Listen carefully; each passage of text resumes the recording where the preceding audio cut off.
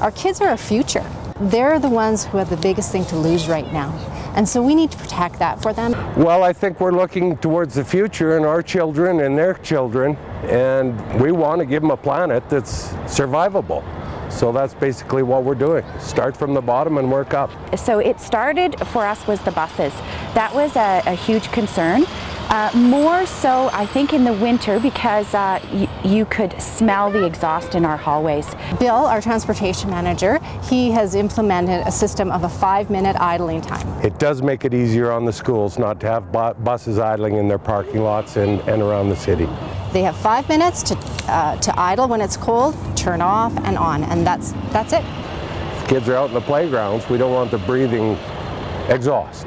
We started first to campaign the schools, and we did that with help from the City of Red Deer representatives and Lafarge.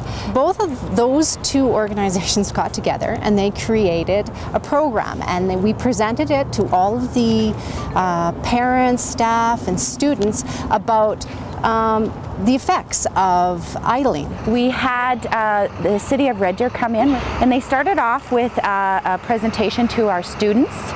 And from there, they also created this resource for us to use within the classrooms.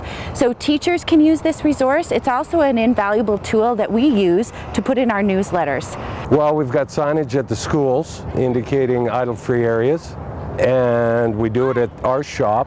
You know, if you educate people, tell them about the health effects, they have better buy-in. We have better buy-in with our parents. No one wants to be exposed to a health hazard. Parents are starting to get on board. That'll take a bit of time, but I think everything's going well. As soon as we started with the idle-free, we saw a huge difference. The schools that have make-up air units that draw outside air into the schools don't have diesel particulates in the schools anymore, and that's huge for us. That was very beneficial. Just even noise level is, without the buses running in the mornings, is just wonderful, so you can have conversations with the children on the playground. It's all about common sense, isn't it, right?